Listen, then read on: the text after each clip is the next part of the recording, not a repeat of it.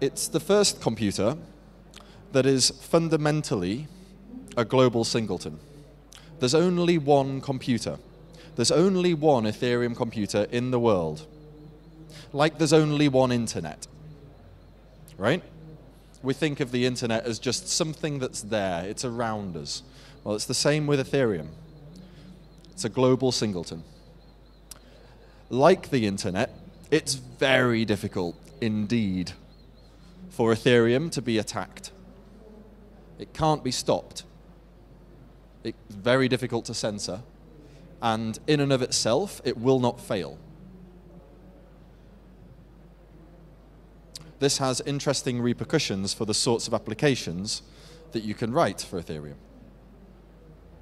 And finally, it's ubiquitous.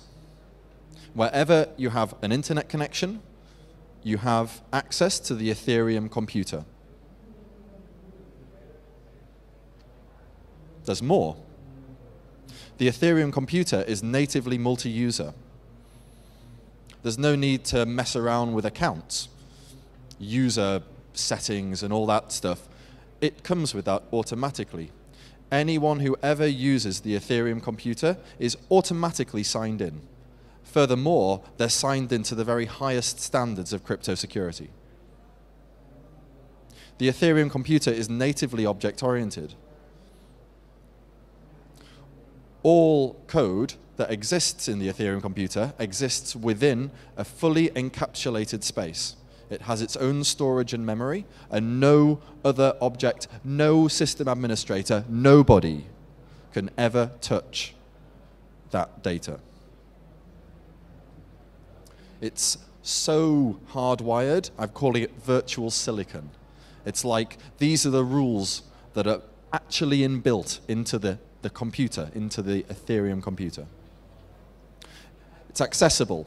It has a JavaScript API, which I'll go into. And finally, it's verifiable and auditable.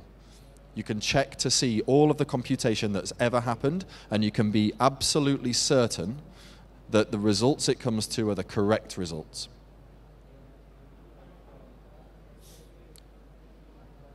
In this sense, Ethereum is similar to the internet, only the internet is dealing with communication. Ethereum, the Ethereum computer, is dealing with processing, computation. There it is. There's the Ethereum computer, the world computer, global singleton. All interaction that's done with the Ethereum computer is done through external accounts. There they are on the edge, the red ones. External accounts can do operations with the computer, or in more object-oriented terms, they can send messages. They can pass messages into the computer. Once you're in the computer, you can't get out. There is no other way for the computer to interact with the rest of the world.